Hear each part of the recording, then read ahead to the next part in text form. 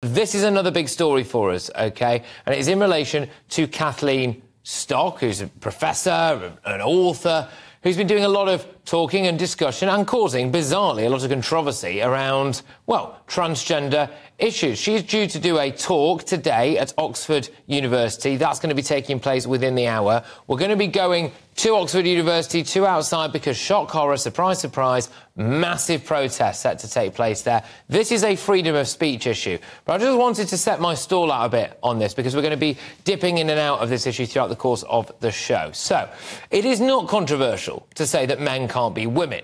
What is controversial is the media, institutions and corporations boycotting anyone who wants to keep women safe, and wokies with cheap wigs, Primark dresses and an Adam's apple shouting abuse at women for wanting to talk. Kathleen Stock will have to walk the gauntlet of hatred today as she prepares to do a debate at Oxford. She will hear shouts of TERF and transphobe. You can see it coming a mile off, can't you? And it's at this point that it is worth reminding ourselves of what people like Kathleen Stock actually think. So this is a quote I found online from her. Males with male genitalia, many are sexually attracted to females, and they should not be in places where females undress or sleep in a completely unrestricted way. I gladly and vocally assert the rights of trans people to live their lives freed from fear, violence, harassment or any discrimination. I think that discussing female rights is compatible with defending these trans rights. What's controversial about that?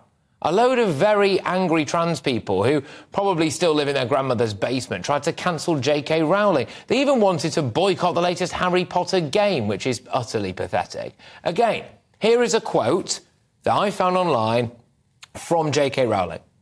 I respect every trans person's right to live any way that feels authentic and comfortable to them. I would march with you if you were discriminated against on the basis of being trans. At the same time, my life has been shaped by being female. I do not believe it's hateful to say so.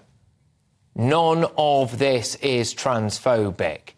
If I said to you that dog over there is actually a cat, and you said, no, it's not, it's a dog, and I cut you out of my friend group, I called your boss to get you sacked, I followed you around in the street shouting abuse at you, told your partner to leave you, sent you death threats and constantly abused you on Twitter, you'd probably think I was a bit weird, wouldn't you? Yeah. So isn't that very similar to what's happening right now?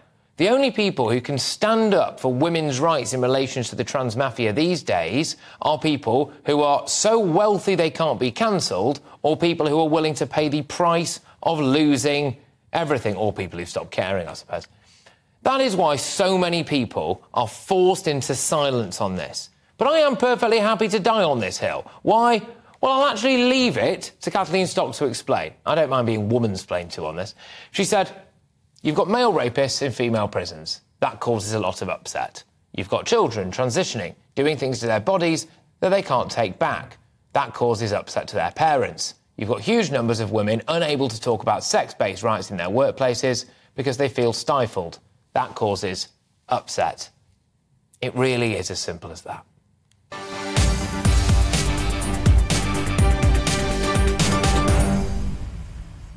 Well, that's what I think. I want to hear from you. Email me, gbviews@gbnews.com. Loads more on that story a little later on in the show, including we will be going to Oxford to get a view from the ground as we expect there to be protests on both sides.